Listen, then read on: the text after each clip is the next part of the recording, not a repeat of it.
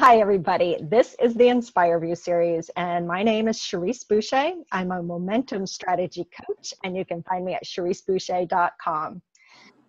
I am so excited because I am entering year 3 of this series, and I really never even thought it would go this far, but I enjoy doing it so much and sharing people's stories of inspiration, and it helps to motivate us to see our own possibilities. So that is why I'm continuing it, because I think it's partly selfish reasons, because I get a lot out of it myself.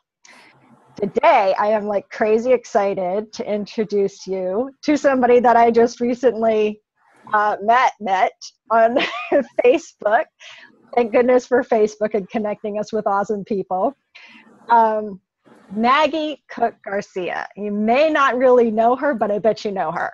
So she is a C-level executive, entrepreneur, author of the book Mindful Success, How to Use Your Mind to Transform Your Life, international keynote speaker, humanitarian, and creator of Maggie's award-winning all-natural fresh salsas and dips, food manufacturing company who distributes its products across the U.S.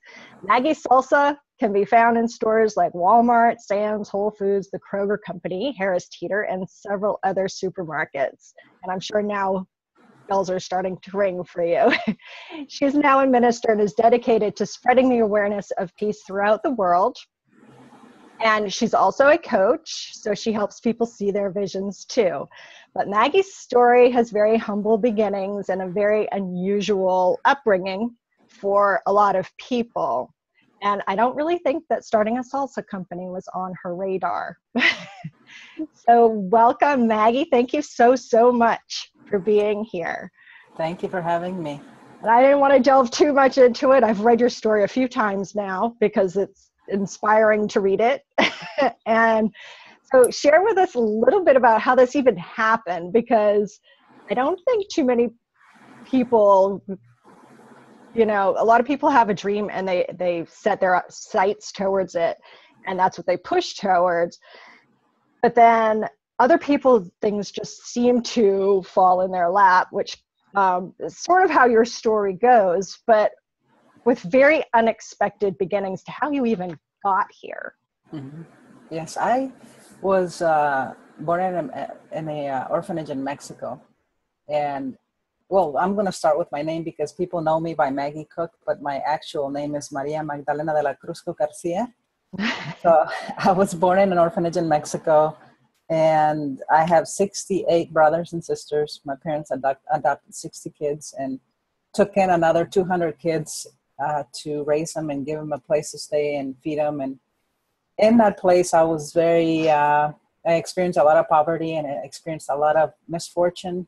And one of the biggest things that I always held for in my soul was to be able to get out of there and do something big, something that would change my life, but also transform and help transform the lives of millions of people. And I had that passion because I wanted to come out of there so bad. And when I was in high school, I got really good at basketball because I started playing basketball in the dirt court at the orphanage in Mexico, literally in the mountains. And I started to play. I remember watching Michael Jordan and started doing my moves, and I would bandage my head, my face, and I would practice dribbling and all that. And I got really, really good. And by the time I graduated high school, I got recruited to play basketball for the Mexican national team in Mexico City.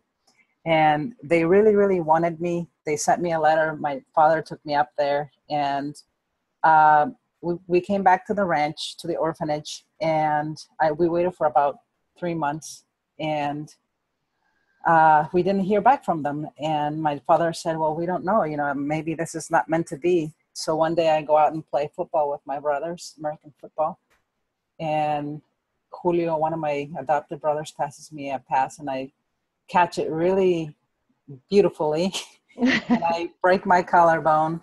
And so I landed on my shoulder, break my collarbone, and go to my father, and he's a doctor, and he looks at me, grabs me by the shoulders, and says, your dreams are over. But one of the things that I've always had was that no matter what happened, and no matter what how bad the circumstances got, I always was very optimistic and always had that mentality of something's better is going to happen. There's a reason why this happened. I had that. I don't know why. And so 3 days later, the Mexican national team calls and I can't go. So I was feeling it, but in spite of that, I was still very, very believing that something better was going to happen. And what happens with that, and I've realized now in my adult life that when you keep believing that, you begin to manifest the things that even better things, the universe, God, whatever you want to call it, opens up the opportunities, circumstances, people that you never imagined, because you have that positive mindset. It's like a magnet. You begin to attract those things. So my parents took a bus with all my 68 brothers and sisters, and we came out to the U.S. That must have been loud. It was. Well, by the time we got here, we were all tired, and traveling. But we got invited to a picnic in the state of West Virginia. It was a fundraiser for support the orphanage. And I remember we pulled in the bus, and there was a picnic area, and then there was a basketball court, and one of those outdoor basketball courts that were old and rugged. And we saw it, and we just ran to it and picked up the ball and started playing. Well, this is 4 months later, I happened to be the coach of the University of Charleston, and she saw me play, and she told my father, went and looked for him and said, you know what, who is that? I want her to come play for me on a scholarship. And so that's how I came here to the United States. And I am here today, and I'm doing what I'm doing because of that opportunity of opening up and believing that there's something better. And every time that you do that, you'll begin to attract, manifest things that it's kind of like whatever your energy is like, you attract more like of it, from it, or of it. So. And that's a huge thing to be aware of. And I know, I wish I'd known that years ago. Mm-hmm. I think it comes, well, for you started young, which is great. It was like always in you. But I think a lot of us are like, it's something that's learned and somehow comes along our path, where we discover that, hey, I really need to be aware of what I'm putting out there energetically, essentially, right. Like what I'm thinking, how I'm acting, how I'm just being, because like attracts like, and until it crosses your path and you start seeing evidence of it, it doesn't seem like a real thing. And I'm sure you probably come across some people who are like, what? Like how's that possible? The thing is, when you set your mind to something and you want to do it, and you see goodness and you'll see positivity and you see nothing but that, it's not just your mind that's thinking that, it's everything else that's within your body. Every cell in your body is responding to that. So if you continue to say that to yourself, that's why affirmations are so great. And I've used them so much, because even though you put something up there that's not believable, you keep repeating it for 30, 40 days. And what the science say, once you repeat something, becomes so real that it becomes believable, therefore it manifests. So you're really telling your mind, which is all a group of cells in that organ, forming that organ, but everything else is the same thing, but it's just in different. So you're responding to all those things. And what is a cell? When you go down to the nucleus, what is there? Energy, nothing, what is that?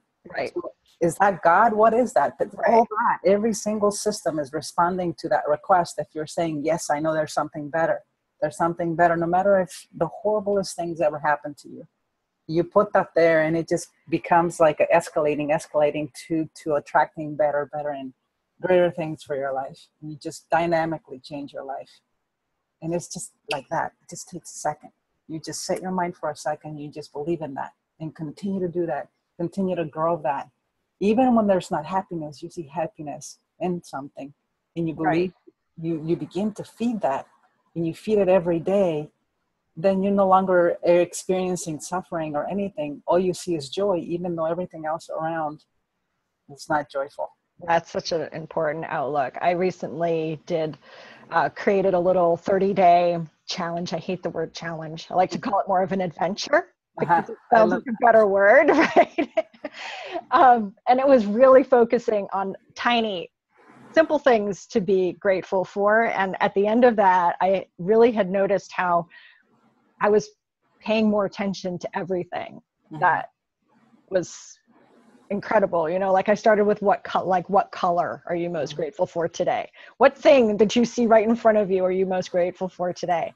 It was very simple things. And it brought back a lot of memories too, because I went back to like what childhood toy And as I'm like Googling pictures for some of mine, you know, I'm like, oh my God, I forgot about that. I love that thing. You know, it was really cool. And it really does like put you in a different frame of mind and in a different space where you actually see more of these things that bring you joy. Yes. Yeah, it escalates. It's a different state and it happens in a second. And you can change that in a second. That's a very powerful lesson for people to Yes. learn, I think. Yes. So, and with your salsa story, because I'm sure that was a leap of faith for you. Yes. And a lot of times those leaps are hard to take, or, you know, there's a lot of struggle with, because your brain gets too involved. Like, oh my gosh, like what if I do this? What if this doesn't work? What if, you know, the what ifs pop in. So how did you just like go for it? Because it kind of sounds like a lot of things in your life. There's like this common thread of being open to opportunities and saying yes, even if they were scary yeses. I think that what we should all approach things, and it's different. It's going to be different for every person, and it's going to be different for every type of business that you want to do. But if you approach something as, I have nothing to lose. I have nothing to lose. I'm just going to do this. And that's exactly what happened to me. And I was in a situation where I had graduated from the university with an interior design degree. There was a statistic that came out saying that 90% 98% or something of the people that graduated with my degree either couldn't find a job or had to leave the state. And I became one of those statistics. That's so encouraging. Yes. Because we share that degree. So, right. So I ended up graduating, and I had a station wagon. I called it the Maggie Waggy. and it was white, and it was long, and it was old, and I was driving around. I didn't have a place to stay, and I started sleeping on parking lots. And one day I was driving down the road, and my car exploded and just grabbed my bags. I had 2 garbage bags of all my stuff in them, and I just started walking. So I was in the streets for about 3 months or so, and that's where I kind of looked at looked at the thing of, you know, I have nothing to lose here. I don't have bills. I don't have, and the reason why I didn't reach out to people is because in my family in Mexico, it was because of my pride, because I had remembered something that my father had told me when I was growing up, and I did something that I don't even remember what I did. And he said to me, you're never going to amount to anything. You're going to die in prison and with AIDS. Exactly his words. So for me to reach out to him, and I'm in the street, I didn't want him to think that his prophecy had fulfilled. So I just stayed there. And it wasn't until one day that a lady that knew me from the university was passing down the street. She saw me. She said, I know you. What are you doing? Just come on, get out of the street. Come on, let's go. And she helped me find a place to stay. And so that was the beginning. I had nothing to lose. I had nothing, you know, and my friends invited me to enter a salsa competition that happened like 4 or 5 weeks later. And I entered it. They signed me up. Didn't want to go, but I entered it. And I won the contest by unanimous vote. And then I thought, maybe I do have something here. And I remember sitting there, and everybody was surrounding me. They had Mexican music. It was colorful balloons everywhere. And everybody's like, you should sell this stuff. And I'm like, you're nuts. Because it's salsa, right? Well, it cost a lot of money to make 1 pound of that stuff if you bought it from the grocery store. And I was like, I will do it, but I just, you know, don't have any money. And, you know, and there's a guy that was standing there. He was dressed in a suit, and he said, you know, I've been watching you for all this time, and I don't know, I see something in you. And he reached out to his pocket and pulled out his wallet and pulled out exactly $800. And he says, here you go. Says, this is in one condition, that someday you pay it forward. Someday you pay it forward. And because of that, I was able to start my business with nothing. Google was my main research source. Yeah. You know, I designed my own labels. That's where the design background comes in handy. Even if we don't use the interior design degree, we still have the design training in our brains. Yes. So I got my truck driver's license, and I started taking the product here and there, and then soon enough, I was selling it mostly to friends, and I was making a lot of $1 bills, and I remember I had a big stack of it, and I was like, "Oh, I'm a millionaire," because I was thinking positively about becoming successful, even Right. though it's so hard. And I had a list of 90 supermarkets, or over 90 supermarkets to call, and I started with the smallest to the largest. And the first 91 that I called, and I still have that list, they said, "No, we don't want your products." They didn't understand the fresh concept of what we were, where I Right. was. And it was a fresh pico de gallo type of salsa, and nobody had that back then. And no preservatives, No no. preservatives, Yeah. nothing. And so the first 90 calls, "No, we don't want your products." So I took that list and I turned it upside down. And at the very top that I had in my mind, considered the largest supermarket, and organic supermarket in the U.S. was Whole Foods Market. So Mhm. I got on the phone. I left a message. I said, "Hey, I'm sure you don't know me, but my name is Maria Magdalena de la Cruz Cook-Garcia. I have an awesome I got you salsa. I think you would love it." And left a message. And I remember clearly where I was. I was sitting in the curbside on my Honda Civic at 6 p.m. on a Monday evening. And my phone rings, and I answer it, and he's like, "Hey, is this Maggie?" I'm like, "Yeah." He said, "This is Eric from Whole Foods. We would like to try your products." I'm like, "Oh my gosh." So literally I drove all night, because I was in West Virginia, to Whole Foods all night, filled up my car with salsa, and I took it in. And I remember walking in. I remember exactly how the room was. And they were all standing. All these men were standing in a room, and I'm here, this girl that started the business. And I sat down, I opened the products, and they start eating, and they're talking. They're like whispering to each other. I'm like, "Oh my gosh, what's happening?" And so, Nothing like feeling intimidated, right? yeah, they're like, "We want your products. They're so awesome. They're amazing. They taste so good. When can we have them?" And I'm like, um, "Okay." They're like, "How much do you need?" He says, "We need to start with 10,000 pounds of salsa." And I'm like, "Oh my gosh." At that time, I was making about 250 pounds for friends. And Wow, that's a big jump. that was the first ton of salsa. And I literally went up and quit my job in a very professional way.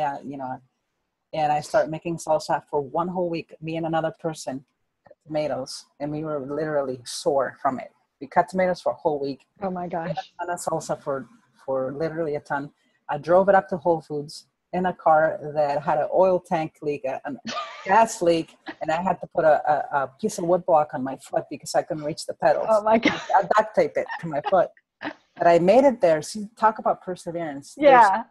points in my business life that when I was trying to make it a success, that it felt like I wanted to give up. But the thing that I did not do was I didn't stop. I just kept going. You hear the story about people coming short of goal, and then they sell the business or whatever, and then somebody else makes. Well, I just kept pushing. It was so hard. I kept pushing, but believing in something bigger. And here all of these things are breaking through. Well, what happened is I remember I had to get a quick loan of $20,000 to get cost of goods in. That I had to prove from a friend. I had to prove that I had this contract with Whole Foods, and in about a week, I'm going to get 40 grand back. So I did it. I got it. I did it. And I continue to do that. And what happened with Whole Foods is once you're in Whole Foods, everybody starts to look at you Mm-hmm. because must mean that you're a reputable company, reputable product. Right. I had to go through a very, Whole Foods puts you through a very rigorous process to make sure that you're actually good and legit, and the products are well, and they're organic, and they're natural. And so once that happened, I had other companies knocking on my door, and I really didn't do much marketing or cold calls. It's just started to come to me. Well, you already did like 90 of them. So Yeah. Yes. Yeah, exactly. And so it was, then they were probably all like, I probably should have jumped on that when she called, you know? well, the state of West Virginia, it's a different state because I don't know that they're very open to. I don't know that fresh salsa is a very Mexican thing. It's very embraced. There's diversity in other states. I don't think West Virginia was there yet. So I didn't get a lot of those. I did get a lot of local mom and pop stores asking for a product, and I kept them even after I went really big because I wanted to honor that. Yeah. But companies like the Kroger Company, Harris Teeter, so many different supermarkets, Sam's Clubs, Costco's started to come to my door, and Walmart. When Walmart hit, it was hugely amazing. It was such an amazing success. And it all happened with vision boards. I didn't even call them. They called me. And I had a vision board, and I wrote everything that I wanted to do and how I wanted to attract the next biggest supermarket in the country or something better. I didn't say Walmart. Right. And it came to me. And when they called me, my business partner was like, "It's a prank. Hang up. It's a prank." And I was like, I've literally said affirmations for almost a month about manifesting this, and how can I not believe this is real? Right. So we still had to ask, per my business partner, their credentials, make sure that they were actually Walmart, because they called me and they said, we were searching online, we saw 10 companies, we would need a salsa company, and we thought yours is the best. Do you want to sell to Walmart? And so within a month, I was up in Bentonville, Arkansas, and I met with the buyers for Walmart and Sam's, and that's when everything started really, really big. But there's so many things, and this book, Mindful Success, there's a lot of stories that I have here, including stories from my childhood, but that kind of illustrate and show that how powerful you are in attracting things when you dare to dream, when you're courageously dare to dream, and also defy the circumstances and obstacles that others put on you, but that you could potentially put on yourself as well. And it's very, very, very important to know that you are such a powerful spiritual being as a human in human form, Right. and have the capability to really do anything, manifest anything that you want. You could even grow an extra pinky if you. I'm just kidding. Now that would be something, right? We are that powerful, and I think it's the biggest thing that we all fail to. And I can do it too. But I love staying inspirational and motivational for myself. Is that, and I tell it in my book, we need to remember how powerful we are, and the capability that we have to make our dreams come true, live a happier life, even if the circumstances around us are not that happy.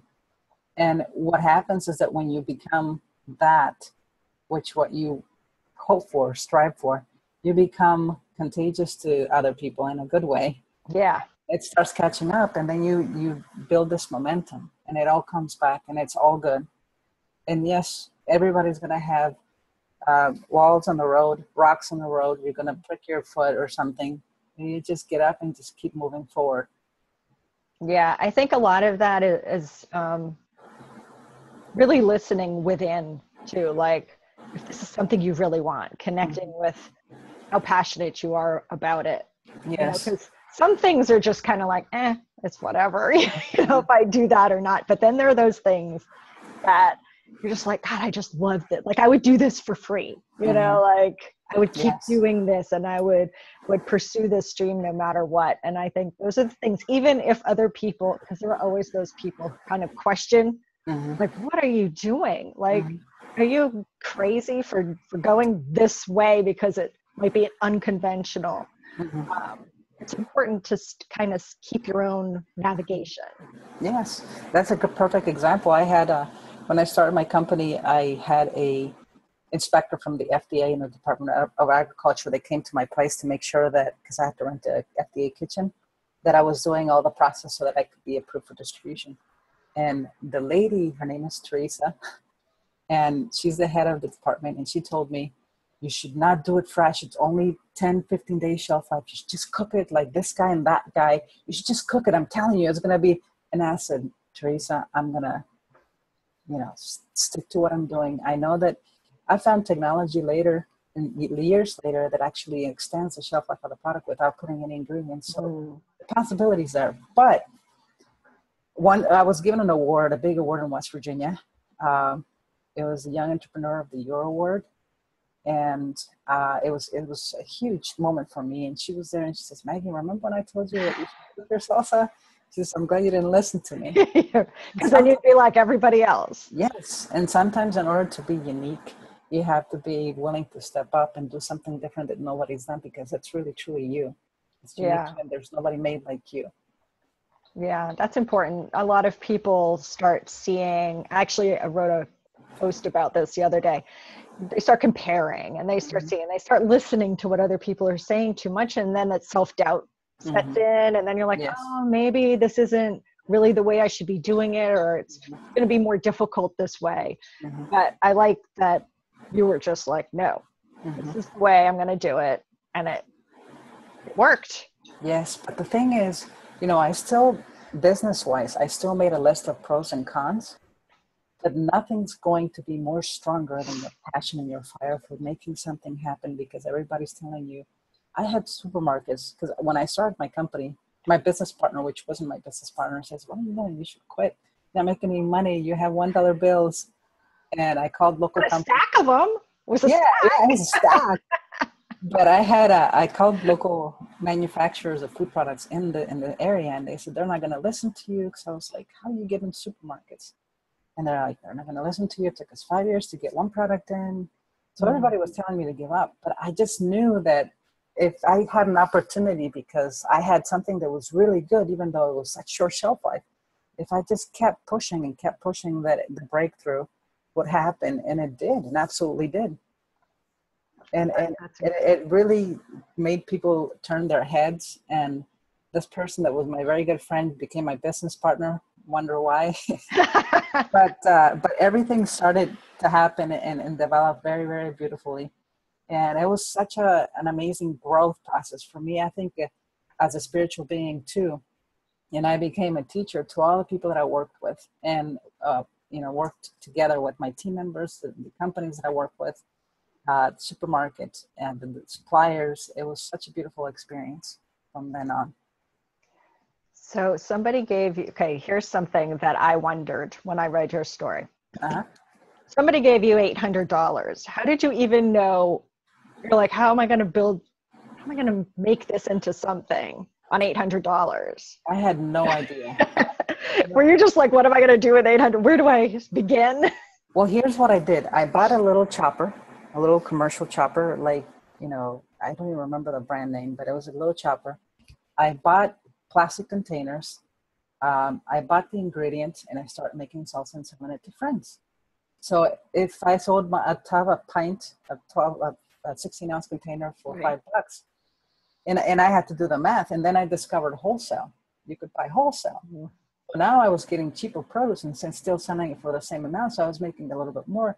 So I started growing it like that, just little by little. And even though I was making 250 pounds or so of product, which was not much to sell to friends, I still continue to do that, and I continue to grow. And I think people started to notice. But I think it was the divine ability to step out of your box and go for the big guy. And they didn't even ask, how big are you or anything. We just want 10,000 pounds of salsa. And that was it. The rest was history. And they were like, if you're coming to us, you must have the ability to give us 10,000 pounds of salsa. The thing is, the really cool thing about Walmart too and Whole Foods is that when I came in, they were willing to grow with me. They weren't willing to give me too much. So as soon as I got those numbers, I went in my head and I said, what do I need to make this happen? How much do I need to get in order to get this going, to circulate this, to make the next thing happen? And so there was a lot of analysis on my part, and a lot of just meditating about what was the best thing to do next. And it was so cool, because I wish sometimes, and during the process, I wish I had somebody that was telling me how to do it, but nobody. I called salsa companies and they hang up on me. And I'm so glad that I didn't have that, because I was able to do it my way and not based on somebody else's limitations, which was awesome. It was like divine intervention that nobody spoke to you about it. So you're forced to do it the way that you wanted to do it and learn on your own. Yes. Actually, the company that I called, which was the largest salsa company now, they're actually the ones that bought my company. I became very good friends with them. They're the ones that hang up on me. Oh, really? That's funny. So Did you tell them that? No, I didn't tell. Uncensored for this show. Yeah. But we became very, very good friends. And I ended up selling the company to them about a year and a half ago or so. And they actually ended up selling it to Campbell Soup. Wow. Which was sold last year to Campbell Soup. And I think it's great that they kept I'm sure, you know, your business partner and you went through all the legal stuff to make sure that your name and everything. Uh-huh. Because that's a learning process, because you start thinking about that, going from making it in your kitchen to then having to have a bigger place, and then having to have a bigger place, and then selling to a company. We're like, oh my God, that's so overwhelming. And the thought, here would be my what ifs. Am I going to get screwed in this deal? Or, you know, am I doing the right thing? Are they going to veer away from my standards of how I make something? Because I'm very much this is the way I make it. It's like my baby, right? If you make something, like, you can't make it the way I make it. So how did you get past that part of it? I think, you know, there's a lot of intuition that's involved in that. You definitely need to have some degree of intuition. But it's also the people that you attract, and you wonder why you attract the people that you attract in your life, and that's the kind of vibration that you're in. So if you try to stay in the purest vibration possible, and just being positive and optimistic and enthusiastic for a wonderful and better future, and not just for your own interest or your own pocket, but for the betterment of everything that's going on around you, including your team members, you begin to attract those things. And when they came to me, he wanted to buy the company. And I just knew that they're the kindest people. They're the kindest people. Jack and Annette Aronson with Garden Fresh Gourmet, the most amazing people, the biggest hearts. He reminds me so much of my father, which was a missionary in Mexico that medical attention to over 300,000 people for free, the poor. Wow. 19 churches. He's got the biggest heart, if not biggest than my father. And I really looked up to him. So that kind of energy I was attracting. And so I knew that everything was going to be good. And even the transition of selling the company there, I had the privilege and the honor to be with their people, their team, which is such a great culture, because the top reflects everybody else, right? Right. And so I was able to work with them and make the products with them. And it was just such a wonderful experience. Oh, that's awesome. Because, you know, when your name is on something, you want to make sure that it really reflects you. And that, you know, your standards are maintained and everything, so that it doesn't become something lesser than what you intended. But I love that how you wrap it up with my intentions were always there to attract the right people to help me move this forward in the way that you envisioned. And everything that you have, it's important not to be like, you know, like, I can't lose this, you know, it's my baby, because nothing lasts forever. Right. What can you do to let go and release so that you can benefit others and it be a gift that's passed down? You know, yeah, that's important to think about, because when we get in a sense of attachment form, we begin to experience things that we don't want, like fear, like anxiety, and what do we begin to attract? Exactly those things and more. Very true. So then how did your focus shift into becoming a minister and then sharing all this? Because that seems like a big, not yes and no. It seems like you've always lived this way anyway, but then to go from this very hugely successful business to then what you're doing now. Because I know you're paying it forward. Yes.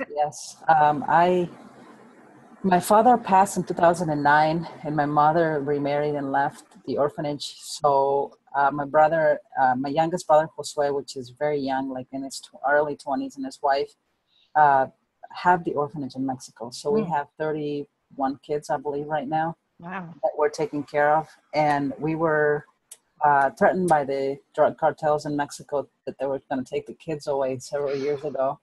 And I ended up going down there, and literally my brother called there. He said, there's 50 people coming. They're going to take the kids. And I said, no, they're not. So I flew there that evening. I was signing books. arrived in Mexico at 5 a.m. I don't know how that happened because I've never been able to go to Mexico so quickly. It was divine guidance. And I got there and I installed the most expensive phone system in the mountains to call for help if anything happened. And I went into town and there were barricades of the military and the federales entrance and exits of the city because they were fighting 3 drug cartels. And I made friends with them and I talked to the comandante of the federal police and became very good friends. And I said, if we need anything, can we call? We're an orphanage over there in the mountains and, deep in the mountains. And they're like, sure. So I made sure that I went out to the community, to the mountains and told everybody, I'm here, I'm in charge, I have a phone system and the federales and the military are with me. And I have weapons. I had weapons. I had a 38 special and a shotgun, a chisa. It's called a chisa, handmade shotgun that we made at the orphanage. That's all we had, but I did say, we have weapons. And so that type of service has kind of moved me to become a minister, but to also protect the lives of people. So we ended up putting the kids in a tiny room for 30 days. And I slept outside with a gun in the concrete floor with one of my adopted brothers. And there's a dog that kept barking. Her name was La Muñeca. I have pictures of all of this. And she kept barking at night on anything that moved. So I had the brilliant idea because I was so tired from sleeping, out there. I can imagine. So I put a rope around my waist and I tied it to her. So anytime she could move me, I would wake up. Only one time that we go down and we saw flashlights come in and we shot our guns, but in the air. I don't want to ever shoot anybody. Right. But a guy that ended up breaking in later on and took a kid, and the military and the police came in and they set up snipers on the property. Mm. That's when I said, my brother said, you brought peace in this home. The kids knew. When I came back, I knew that I didn't need guns, but people needed to see guns in order to feel protected. Right. Because I knew that there was this power around us, this protection around us. Nothing was going to happen because they were being taken care of and protected at a much higher level. Yeah. But that kind of service kind of reminded me of what my father did. And so I love the idea of being able to help people in many levels in many different ways. And I'm not I'm a minister of a certain religion or a certain thing. I'm a minister of all people, for all people. And the reason I say that, as I mentioned earlier, is that I feel like I can relate to so many people in so many different ways. Right. I've experienced a lot, and I've been able to help tremendous amount of people in their journey. And we continue to do what we're doing at the orphanage in Mexico. That continues to grow and change. And I'm here in St. Petersburg, Florida, and I'm with First Unity Spiritual Campus here. And but now I've decided to write a second book, and I'm writing a second book, and I'm going to start doing some speaking engagements more than before, because I've done keynotes all over the country and outside of the country, but really focusing on sharing the message and what I've been through and what what I know that other people can do with their lives if they're willing to believe and take the step, just take one step forward each and every day. And you'd be amazed that you have to do it courageously and you have to defy circumstances that others put in front of you, or that you might put in front of yourself that stop you from the success that you truly want to achieve.